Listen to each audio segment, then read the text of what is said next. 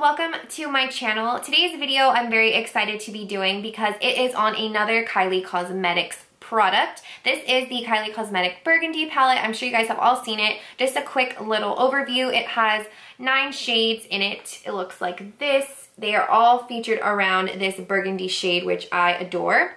The packaging is the same as the old, not the old, but the previous palette, which is the bronze palette. The same really cute dripping shadow. So with that being said, I kind of just wanted to do a little, mathematician type of thing and tell you guys like the value of this palette. So this retails for $42 on her website. There are 9 shades. I did the math and each shade comes out to $4 and about 66, 67 cents, which is really good because normal eyeshadows nowadays cost about $6, and I'm referring to Makeup Geek, MAC, Anastasia are a little bit more expensive. They are $12 each. I think it's really worth it because the matte shades are normally $6, but the foiled shades on Makeup Geek's website are $10. So as you will see in this video, you'll see my thoughts and what I actually compare them to. So I think that this is definitely well worth the money when it comes to that. Okay, so right here I have the Master Palette by Mario, and this was $45. You do get 12 shades in this one, but even though you do get more shades, you get double the product of each shade in the Kylie. You get 1.4 grams in this one, and you only get 0.7 grams in these. So it's kind of, you have to weigh your options if you're that type of person that thinks about, if you want to spend your money and what you're going to get for it. So that's kind of just something I wanted to mention because I know a lot of people were wanting the Master Palette by Mario and, talking about that. So another little quick backstory on this palette. Kylie has said that this palette and then her previous bronze palette are palettes that she created because she feels that she wears these shades and the bronze palette shades the most. So she said that these are more similar to her style. The next palettes that she said she's going to release are going to be more fun ones, colors that, she normally doesn't wear but that she loves. So I just wanted to throw that out there in case you were wondering why these are also neutrals. So I did want to show you guys the palette in action and how some of these shadows did perform. So I did film this look right here. It's very grungy, and it's something that I think I tried to incorporate and utilize a lot of these shadows that I could in this palette to show you guys exactly how they look on the eyes. So I am going to show you guys that right now. So if you want to see how I got this really grungy red maroon eye, then just keep on watching. Okay guys, so I'm going to start by opening this. This is the Kylie Eyeshadow Pressed Powder Eyeshadow Palette in the Burgundy palette. I'm sure a lot of you have already seen this, especially because she posts about it a lot on her Kylie Cosmetics Instagram. So when you open it up, it has a little film and it has the Kylie at the top. She said that this is the last palette that she's going to come out with that doesn't have a mirror. So the next one that she releases will have a mirror. And then it comes with 9 shadows. So I've only played with this once, and it was this middle shadow right here and nothing else. The only reason why I wanted to make sure that I use this one more than once so I can really give you guys a good idea was because I think out of all the shadows here, this is the one that is like the star standout shadow that I feel like we're all most excited about. I feel like burgundy colors are very hard to come by, at least good ones. So I wanted to make sure that I had a really good understanding of how it worked and, how it looked on the eyes. So with that being said, I'm just going to start out and do a pretty fairly simple look for you guys, but I'm going to try to utilize a lot of the colors. So I'm gonna start out by, doing what I always do, and that is priming my eyes with the MAC Soft Ochre Paint Pot, and I'm just gonna take this on my ring finger and just do a nice, easy, even layer. I'm gonna start off by taking a mixture of these 2 shadows right here, and those are called Beach and Penny. So I'm literally just going to tap into both of them equally, and I'm going to place this up into my crease.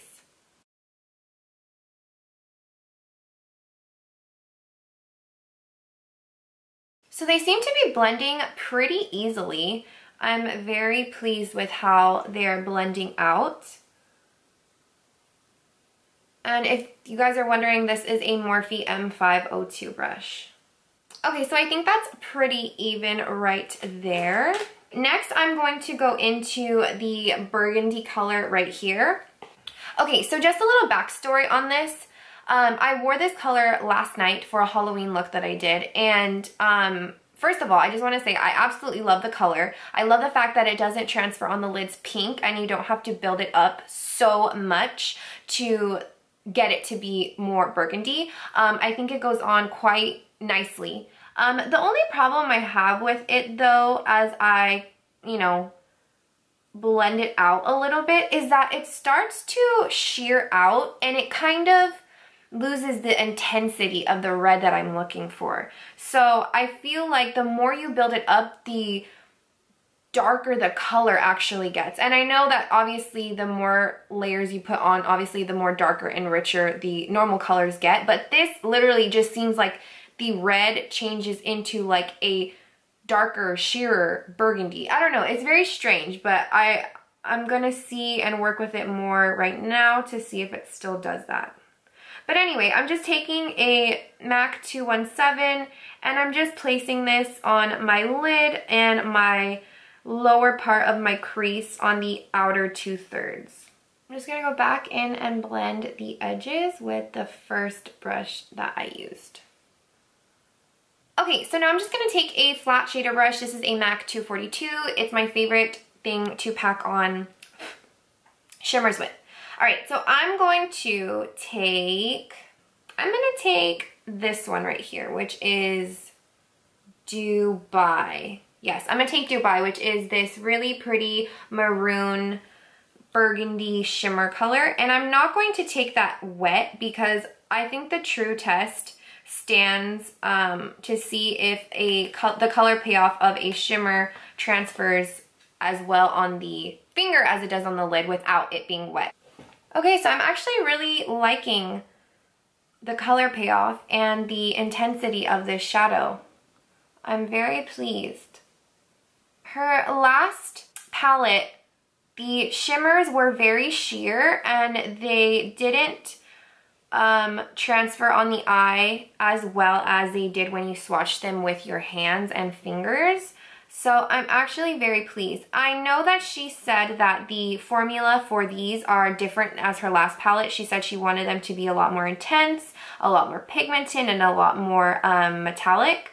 So I think she did a really good job with the shimmers in this palette. Now I'm going to take a mixture of these two shades right here, which is Brick and Almond, the two matte browns on the bottom row. And I'm just going to place this in my outer corner. I'm taking a mixture of both just because I want to utilize as many colors as I can in this palette.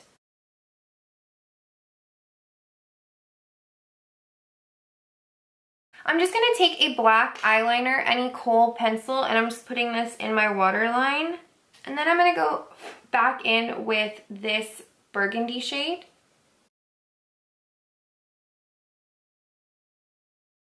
I'm going to take this Naked shade and I'm going to put this on my brow bone and my inner corners. I love the way that this lid shade is making my brown eyes pop. Like in person, in this light, they're making them look very red and just vibrant, not like that ugly poop color they always look. I just thought it was fitting to finish off this look with a Kylie lip kit color. This is the color Leo. It's from her birthday collection, but you can still buy it as a single color, I believe. I don't think this came with a lip liner. If it did, I lost it. I don't remember, but I'm just going to use it without a lip liner. Okay, so now that I have done my entire face, we're gonna move on to the actual review and swatches. So let's start with the swatches. I'm going to do them all on the back of my hand, and hopefully you guys will be able to see. So I have swatched all of the shadows on my hand. I did it all with my fingers, and I mean, I think it's only fair. I didn't go back multiple times into the palette, honest truth, but okay, so this is Naked. I don't know if it's transferring as well on camera. The next one is Beach. After that we have Penny, then LA, and then over here we have Burgundy, Dubai, Brick. That shiny one is New York, right here, and then we have Almond. Burgundy is by far one of my favorites. I think it really performs well. Like I had mentioned when I played with it last night, I felt like it kind of changed color after using it for a few layers, but I found that if you kind of just pack it on first and then blend around it, it kind of doesn't do that. But if you go in and you just blend and blend and blend, then it'll start losing its pigmentation. Another one I really, really like, surprisingly, is LA, which is this shiny one up here. It is extremely metallic, like it's insane. Okay, so like I mentioned, Kylie said that she reformulated the metallic and shimmer shades in this so that they'll be extra shiny because in the bronze palette, they just didn't perform that well. Honestly, guys, I say this hands down, they remind me so much of the Makeup Geek foiled shadows. I would say the one that stands out to me the most is the shiny orangey gold, which is LA, which is this one right here. The other two perform just as well. I think that the metallicness in this one just speaks for itself. It is gorgeous. I can't wait to play with it. I think that the mattes are really nice. I think that they are really solid, good mattes. I don't think there's anything spectacular about them. They remind me a lot of the MAC matte shadows, the regular matte shadows, not the matte squared, but they are just very solid. I think she did a good job with that formula. I really like Almond. I think this one's extremely pigmented. I really do like that. So she formulated Naked, which is this first one here, she said in her Snapchat. If you guys don't have her on Snapchat, she does speak a lot about her Kylie Cosmetics line, which I think is awesome. She gives like little tips and tricks and her reasoning behind what she does and, you know, things that are gonna launch and stuff. So if you guys don't have her on that and you guys are interested in Kylie Cosmetics, then I would add her.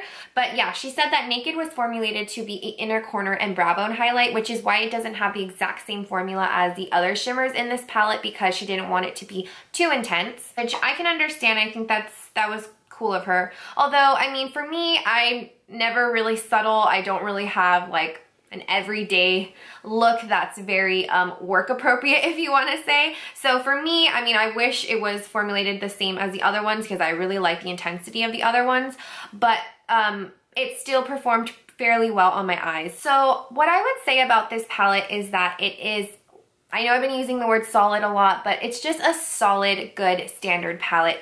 If you are, you know, one of those people that loves grungy makeup and that, you know, you just like that really warm, red, like 90s inspired look, then I think this would be an awesome palette for you. If you don't have any of these colors in your collection and you really want to, you know, just have more of a wide variety, then I think this is a very good option. I think this is a better option than the bronze palette would be for you because like I said, that one just wasn't really my favorite. I gave my bronze palette away just because I didn't use it. I thought, you know, the quality wasn't that great, but I can honestly say hands down this is like 5 times better than that one. I think, like I said, the mattes are good. The shimmers are just amazing to me. I'm like blown away by how good the shimmers are.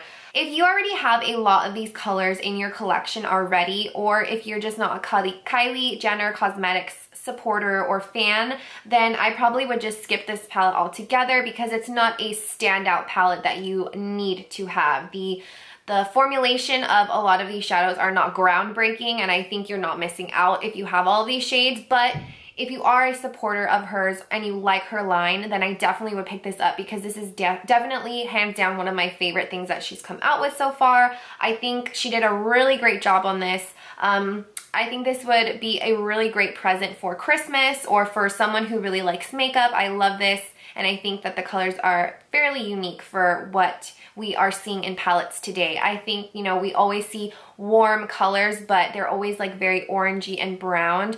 Granted, they do have the same in here, so I think it's very wearable. But then again, they also have these red burgundy colors that I think is very unique. I really think that the Burgundy shade is very similar to Mars from the Manny MUA palette. The only problem that I had with Mars is that it transfers on the lid very pink.